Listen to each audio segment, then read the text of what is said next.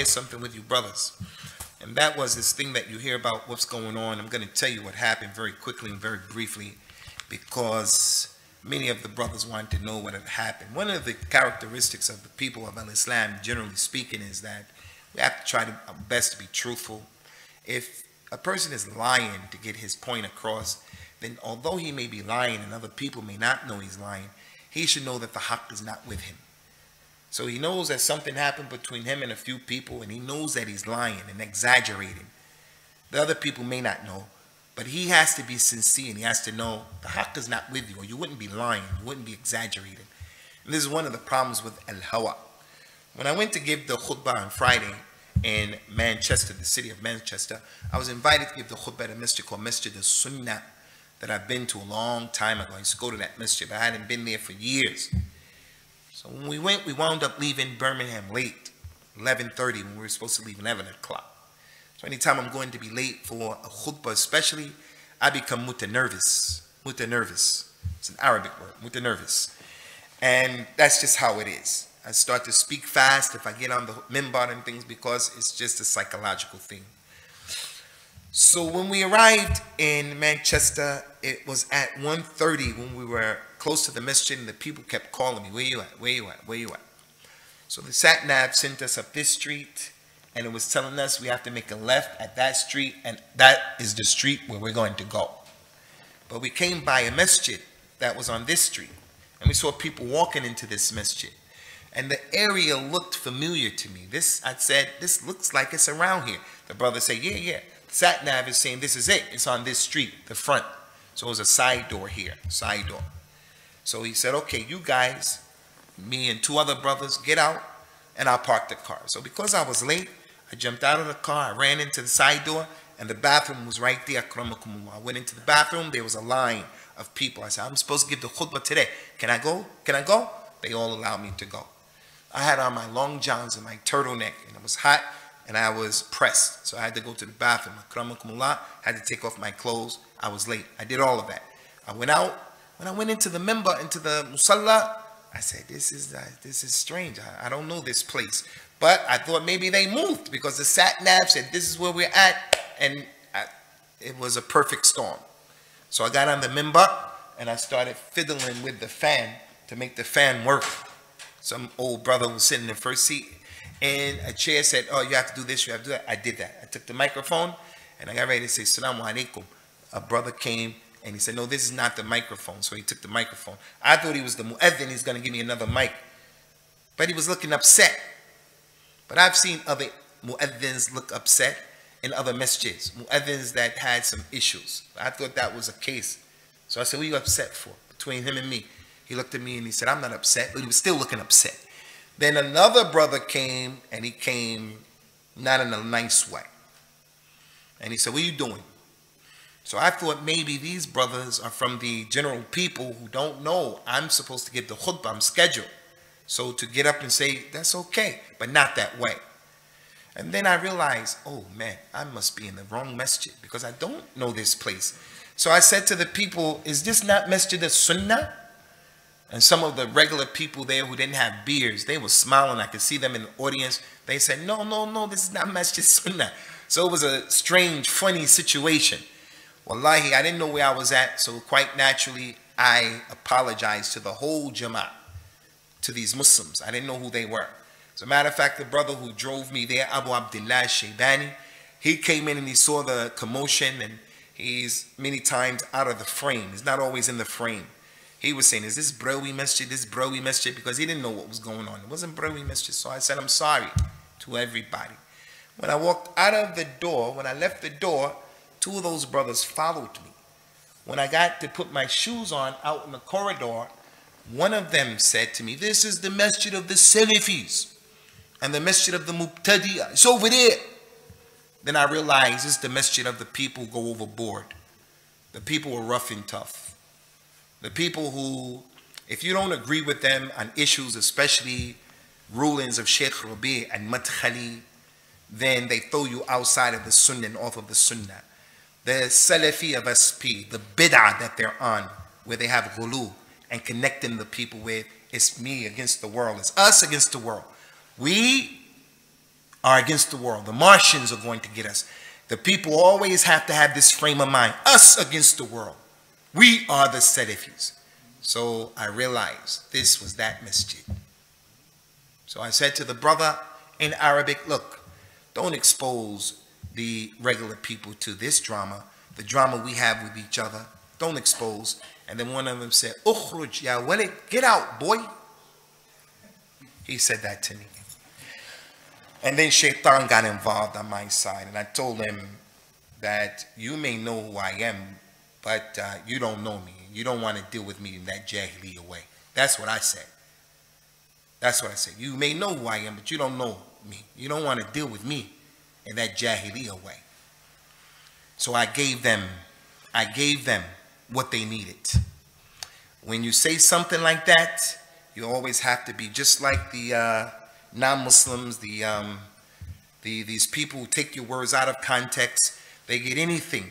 They're not going to say they're the first one who takes from the dictionary of bad words, mubtadi'a, walid, get out, so forth, so on.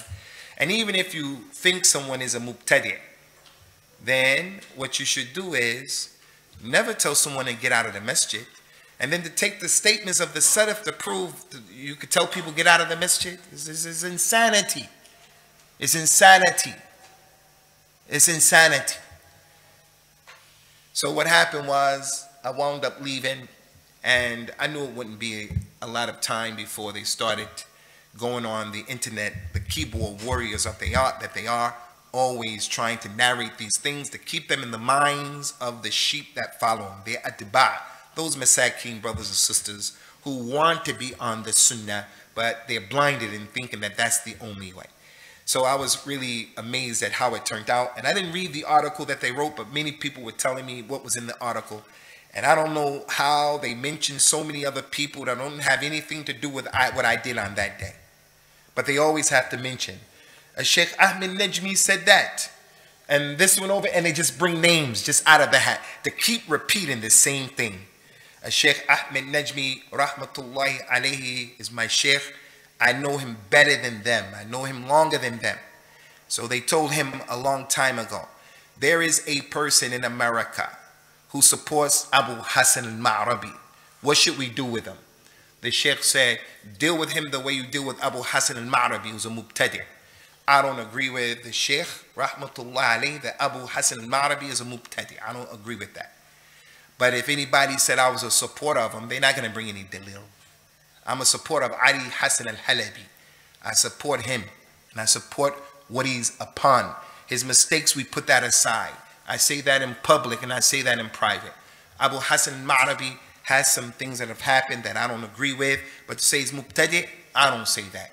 I didn't see some of the ulama who I look at, like a Sheikh Abdul Muhsin al-Abad, in these affairs. And if you see that, then that's your business. So anyway, the point is, Sheikh Ahmed Najmi said, yeah, do with him what you do with Abu Hassan al-Ma'rabi. First of all, I don't support him. That's the first thing. Second of all, even if I supported him, even if I don't see him as mubtadi', because you make him mubtadi', I'm mubtadi', that's a bid'ah principle that their sheikh is upon, and they are upon that stuff. I'm going to bring down whoever doesn't bring that. The sheikh who says that, that's a bid'ah, and I'm against that. I'm bari from that. It's not from our religion. Ali Hassan al-Halabi, Sheikh Rabi says that he's a mubtadi'. Sheikh Abdul Muhsin doesn't say that he's a mubtadi'. So if he supports Ali Hassan, do you do with him what you do with Ali Hassan al-Ma'rab, Ali Hassan al-Halabi? Do you do the same thing?